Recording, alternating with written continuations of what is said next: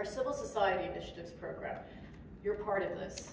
And this is where we work directly with civil society organizations and families of the missing to be partners with ICMP. So on the one hand, we're trying to ensure the cooperation of governments, right?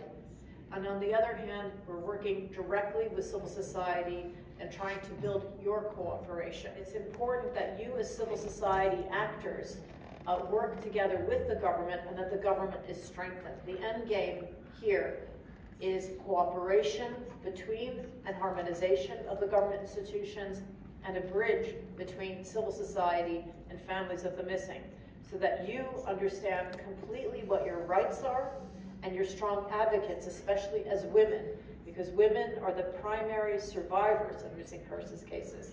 So you will be the ones that are called upon to strengthen your ability to run female-led organizations to ensure that your government does not fail, but takes on this responsibility. And this is difficult in Ukraine for many reasons, including, not least of which is the fact that there's an ongoing war. Okay, so this is going to be very, very complicated.